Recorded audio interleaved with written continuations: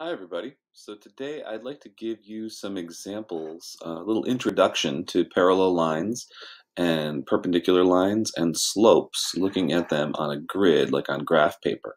So the website that I'm using here is called desmos.com, Desmos.com.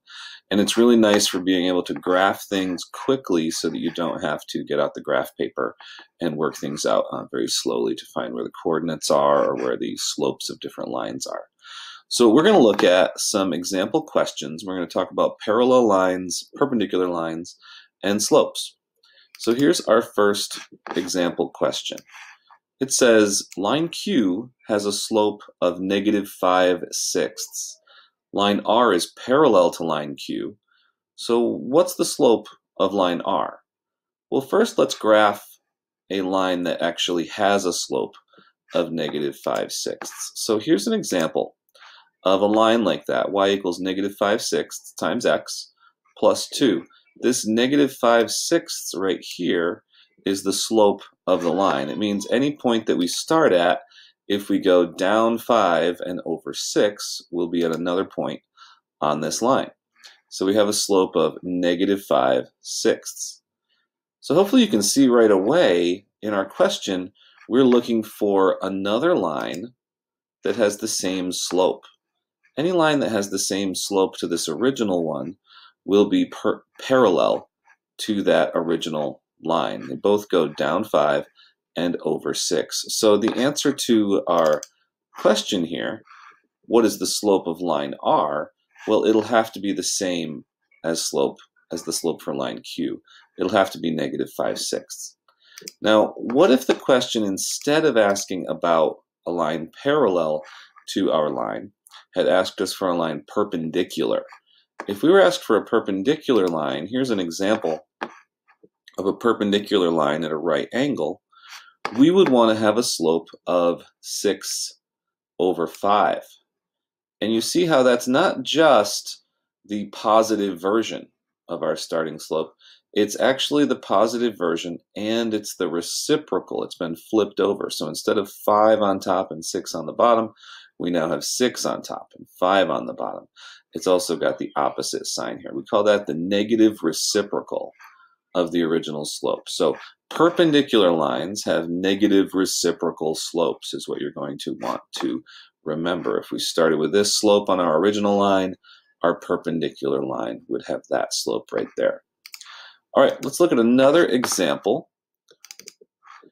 Example number 2 says, if the equation of our line, called line E, is y equals -4/3 x plus 9, line F is parallel to line E, then what's the slope of line F? Okay, well, we can do that pretty easily by graphing this line, and we want to look at how this line y equals -4/3 x plus 9 looks. It's going to have a slope of -4/3, and it's going to go through a y-intercept up here at 9. Now, all we're looking for is the slope of a line parallel to that. Well, I can draw in a line parallel to that just by having the same slope, -4/3, and I can change this value of the y-intercept to really any number that I want. And we'll have a parallel line to our original. So the answer to our question, if we're looking for the slope of line F, it's parallel to this line, so it'll have to have that same slope of -4/3. If we had been asked about a perpendicular slope, well then something like this with a slope of 3/4 would be what we're looking for. Notice that it's positive 3/4, which is the opposite sign, and it's the flipped over version of the fraction. So we call that the negative reciprocal of our original. All right, let's look at our third example. So if we get rid of these lines, what if we are given coordinates instead? So here's an example of a question that you could be given. Line A passes through points 2, 8 and 10, 1. Line B is parallel to line A. So what is the slope of line B? All right, well, here are these 2 points graphed on Desmos. Notice all I have to do is put them in the normal point graphing notation with some parentheses around, a comma in between, and I can graph 2, 8 and 10, 1 very easily right here on my graphing page. So if I want to find the slope between these 2 points, I can just count the boxes down 7 and over 8. So I have a slope of -7/8. And as we've seen, if we graph any line that has a slope of -7/8, it should be parallel to a line that goes through those 2 original points. So if their answer to our question would be, we want to have a slope of -7/8 on the line that we're looking for. If we had been asked for a line perpendicular to the line that goes through these 2 black points, then we would have our slope be 8/7. Notice that's the negative reciprocal of our original slope. One more example.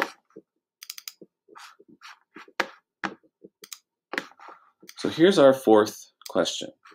Line B passes through these 2 coordinates, and line C is parallel to line B. What is the slope of line C?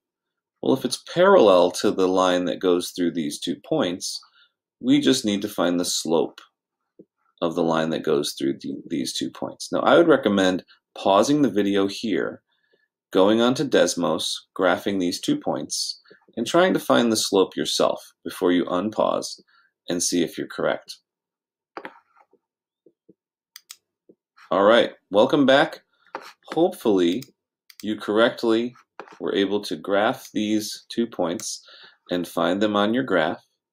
If we zoom in just right, we can find the slope is we would have to go up 33 and over 12. So our slope is 33/12. And if we graph any line that has a slope of up 33 over 12 or 33/12, it will be parallel to the line that would go through those blue dots. And therefore, we know that the slope we want is 33/12. Now, if we had been asked about perpendicular, we would have a slope of 12 over 33. Is that right? No, it's a very common mistake for people to just flip over the fraction for your slope. But what you really need to do is notice these 2 lines are not perpendicular when I do that. I want the negative reciprocal. And notice now, when I do the negative 12 over 33 and positive 33 over 12, those 2 lines are perpendicular. So make sure that you're careful with your slopes, and you should be able to handle both parallel and perpendicular lines.